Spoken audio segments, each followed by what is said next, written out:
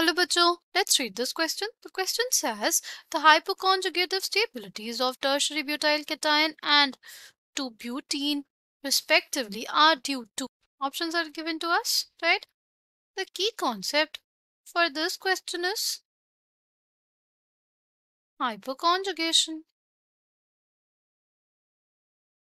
तो बेसिकली हमें समझना है कि hyperconjugation होता क्या है, right? Hyperconjugation is basically delocalization of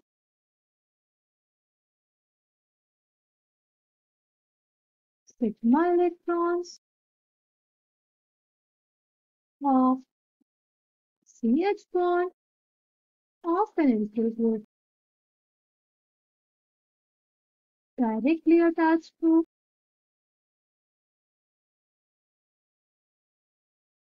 an atom of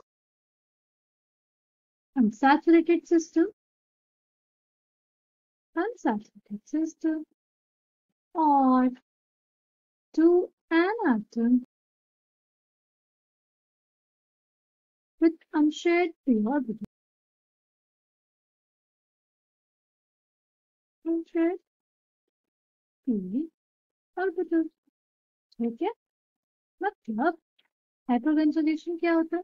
हाइपरकंजुगेशन मतलब डीलोकलाइजेशन होता है किसका?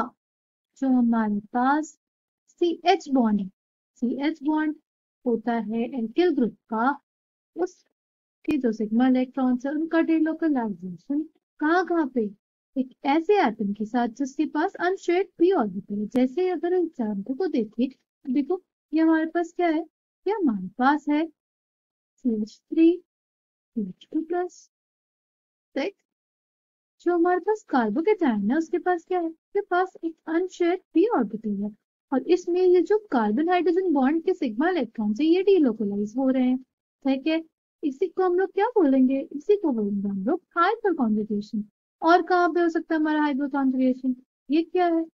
ये है हमारे पास basically CH3 CH CH2 propene. अगर हम लोग इसमें देखें तो ये हमारे पास क्या है? ये एल्किल ग्रुप है और ये है हमारे पास अनसैचुरेटेड सिस्टम और यहाँ पे जो सिग्मा इलेक्ट्रॉन्स है CH के वो डीलोकलाइज हो रहे हैं यहाँ पे, ठीक है, अनसैचुरेटेड सिस्टम के साथ।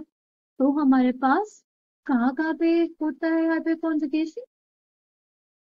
हमारे पास हाइपर कॉन्जुगेशन वहां पे होगा जब हमारा एल्किल ग्रुप जुड़ा हो किसी ऐसे कार्बन से जिसके पास एक अनशेयर्ड p ऑर्बिटल हो या हमारे पास अनसैचुरेटेड सिस्टम, ठीक है?